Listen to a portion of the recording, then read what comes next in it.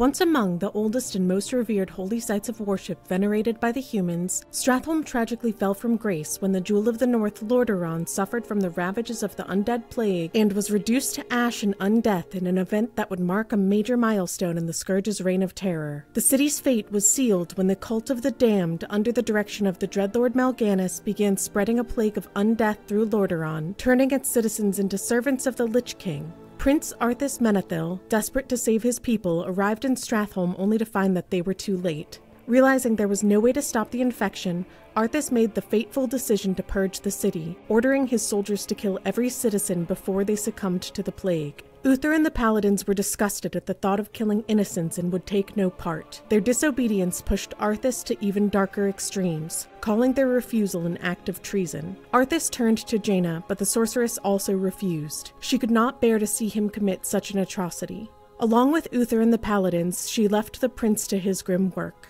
What followed was a massacre as Arthas and his forces purged the streets of Stratholme, killing the very people they had sworn to protect. The ruins of Stratholme are now inhabited by the Undead Scourge. A contingent of Scarlet Crusaders led by Grand Crusader Sidon Dathrahan also holds a portion of the decimated city. The two sides are locked in constant combat. Adventurers seeking to brave this once proud city will contend with abominations, necromancers, and the lingering echoes of Arthas' terrible decision.